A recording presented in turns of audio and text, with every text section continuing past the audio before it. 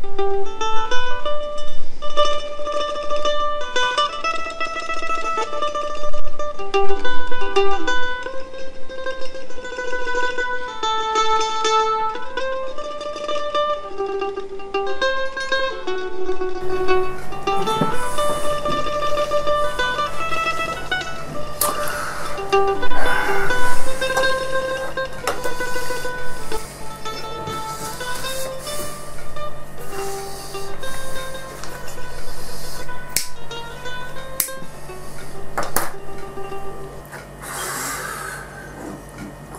people, I don't like this. I don't like this one little bit.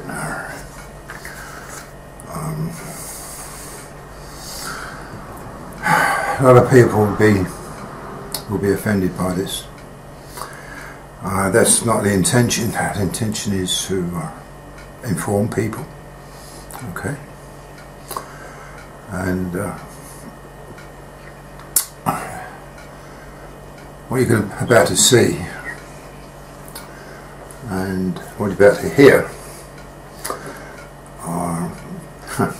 are two very immature adults attempting to discuss maturity as they seek to legitimise paedophilia. Listen to what they have to say. Would you not think that most adults would feel that a developed consideration for children would involve leaving children alone sexually to find their own way for themselves with their own peer groups and not with adults? Yes, I would be all in favour of children finding their own way sexually, but I think also that adults have a part to play, because children are one part of the whole society. It isn't the society where we separate children from adults. What do you feel?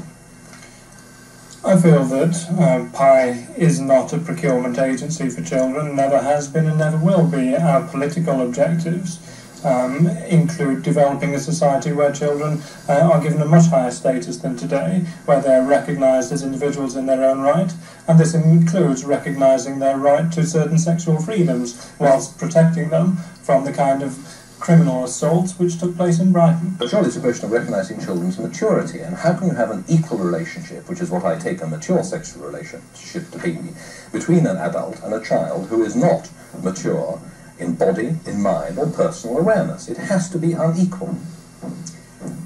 I don't accept that this concept of maturity at all. Adults, for instance, aren't necessarily mature. It's a long process. So I take it for granted that no adult is probably ever mature, but nevertheless my state of maturity, or your state of maturity, is clearly different from that of a child of 12. How can there be an equal relationship which allows of sex, which is usually a shocking experience for everybody at some time or another? How can you allow of an equal relationship between two people so unequally positioned at the starting off point? I don't accept that sex is a spontaneously shocking experience. But I'm saying at some stage or other there is an element of shocking sex. Not if children are properly educated about sex, and it's an obligation on society to see that children are given a far more comprehensive sexual education from a far earlier age. But in that case they find it out, they discover this with people of their own age and in their own time, and it is the question of inequality which I come back to, which I think you haven't answered. Indeed, by your lights, the relationship is unequal in the same way that a teacher-child relationship is unequal, in the same way that a parent-child relationship is unequal. The teacher is not exploiting the child sexually. And nor is a pedophile. Pedophiles do not exploit children. Child molesters molesters using may. the child's sexuality. No, pedophiles do not use a child's sexuality. Pedophiles develop a mutual sexuality with the child. It's an entirely reciprocal relationship. But you can't say that because of this business of immaturity and the inequality of the relationship. Yes, but the definition of maturity is yours. We don't share it. Well, what is your definition of maturity in this context? Now, how can a child of 12 make a mature judgment about something like sex for the first time, which it has not the first idea about, and cannot possibly weigh the consequences of it? You're imputing to a sexual relationship heavy judgmental issues which no, I'm not. I'm talking about the physical and psychical response. Yes. a child is able to recognise a pleasurable experience. He is able to recognise a pleasing emotional experience. He is able to express consent and to recognise that this is something he wishes to continue. And a responsible, caring paedophile it always refers to the wishes of the child.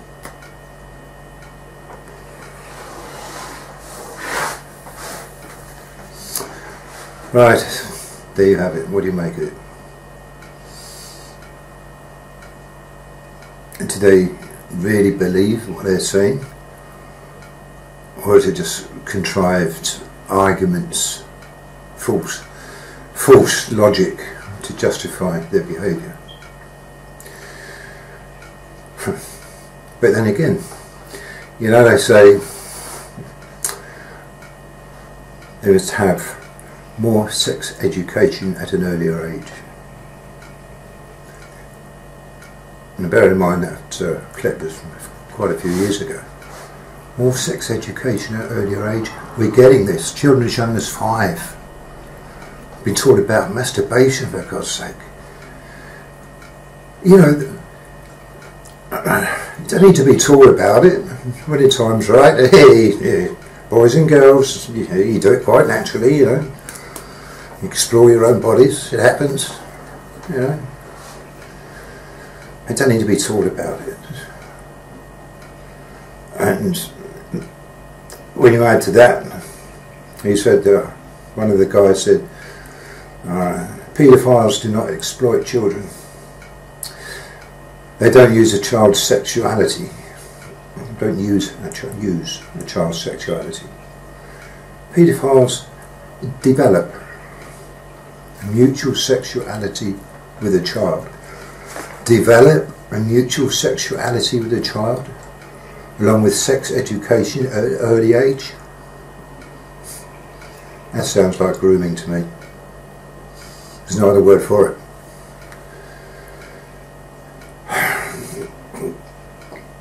I don't know what to say. There's many other people who have deeper insight to these things than I have. Look up Bill Maloney of Pine Mash Films. There's a link to him on my website. You have social services. Here in Kent, where I live, the county council has been awarded many thousands of pounds because they reached, quote, adoption targets. Well, if you have a Kent County Council who's responsible for their social services department,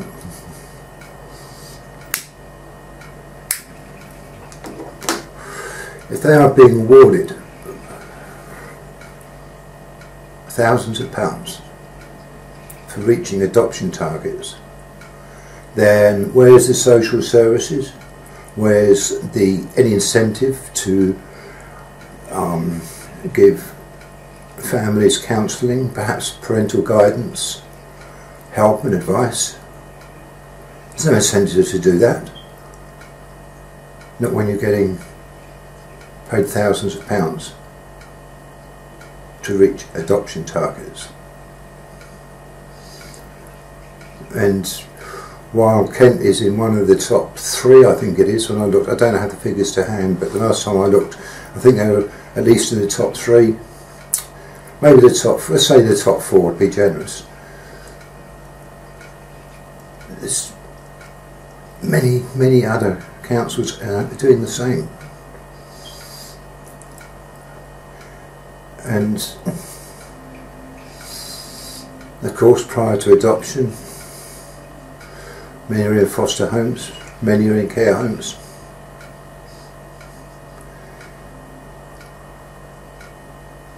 So much abuse is carried out in care homes. We know this, it is a matter of fact. Again, thousands of children go missing every year. Not runaways who turn up later, missing children who, oh, there you are, I wonder where you've been all this time, but missing, gone, never ever seen again. Again, I will quote Bill Maloney on this. today's victims are tomorrow's witnesses. Look at the witnesses that are coming out now. They're disbelieved, evidence isn't accepted.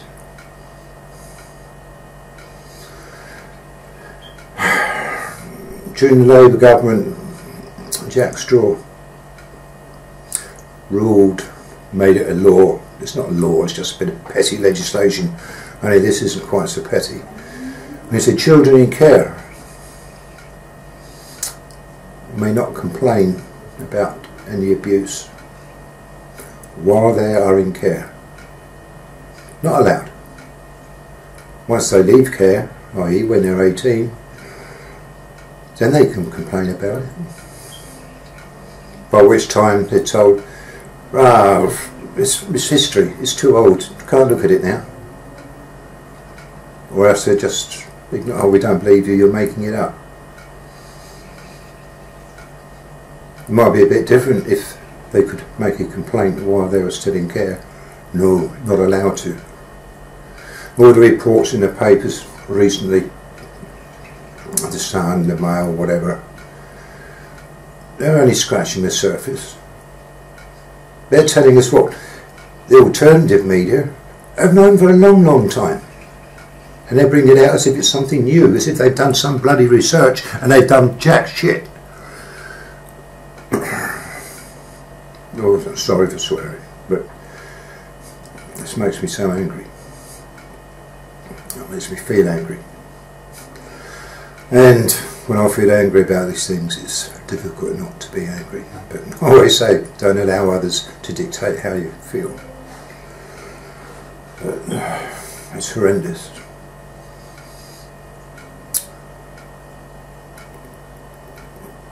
Where's the mention of, you know, they're throwing a few second-rate actors to the wolves. You know, a few singers and so on.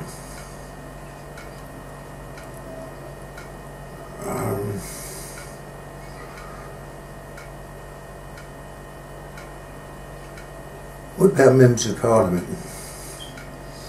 Okay. What about children abused on Ted Heath's yacht? Some of whom were killed.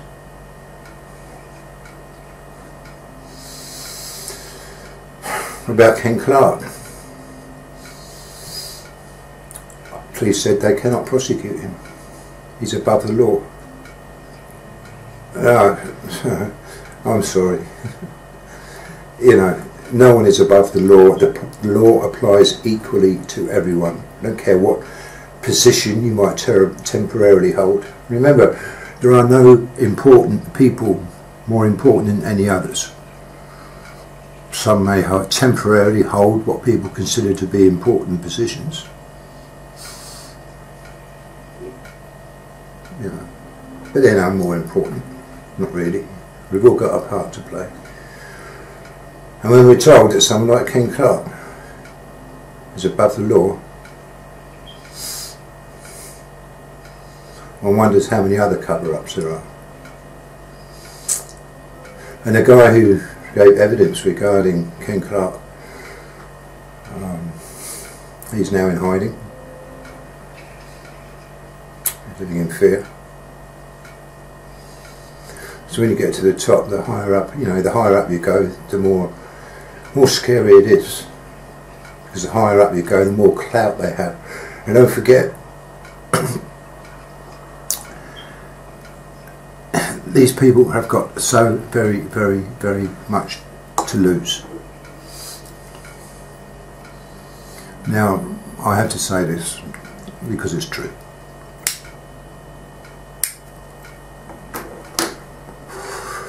Within social services, within all the major institutions, the police, the judiciary, NHS, major charities, NSPCC, so on, blah blah blah. Oh, of course, the government. There are some very good people. but the institutions as a whole, as entities within themselves, are corrupt. They're run by psychopaths, they're run by paedophiles. The whole world is run by psychopaths and paedophiles. Just no way you look.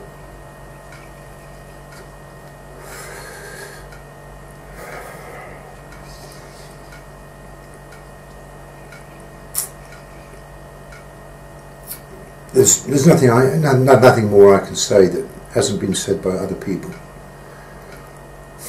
I urge you to check out the subject on the UK column. Bill Maloney, Pie and Mash Films. Cash for Kids, another website. Links to all these are on the front page of my website. And just have a look. Have a look what your own council is doing, your own local authority. And when it comes to care homes and the caring profession, both adults as well as children, the number one qualification for such work is that you care.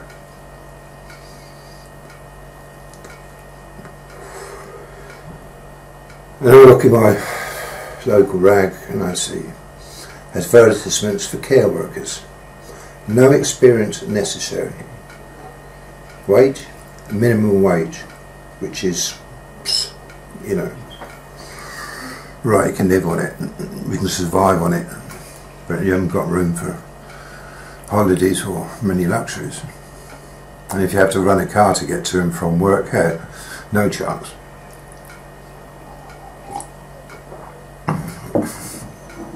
And I know some most excellent care workers. Lovely, lovely people. Great, a lot of admiration for them and the work they do. But I also know some care workers who couldn't give a shit. As far as they're concerned, they do what they're told. And I asked one of them, yeah, but what you're doing here isn't beneficial for your client. The response was, I don't care about that. I do what I'm told. And in a lot of instances, how many, I don't know. I know the ones I've seen firsthand. It's not about care, it's about control. The behaviour, timetables are controlled to suit the well-running of the care home, adults or children. And my main concern is children. To a great extent, adults, though not all of them, do have a voice. They are aware of what the hell is going on. Children do not.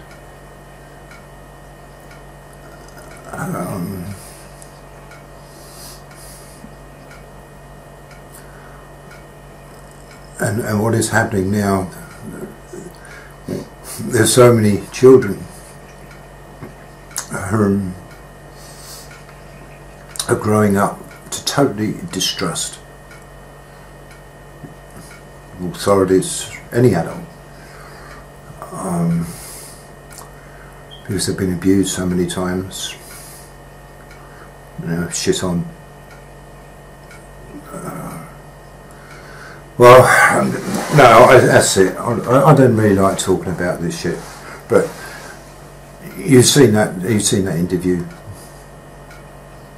and those are just two despicable lowlifes, and it really does go right to the top in all the major institutions. And when I say to the top, I mean the top. That includes the royal family. People won't like that bit, perhaps. We're tough. If you don't want the truth, you don't want the truth, go and read The Sun or The Times, watch BBC,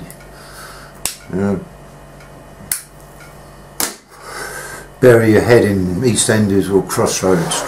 Just sit and watch The Idiot's Lantern, pretend nothing's going on.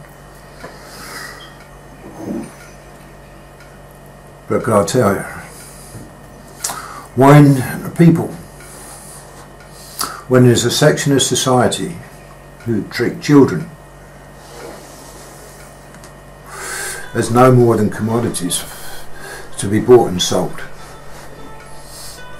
and no child is safe.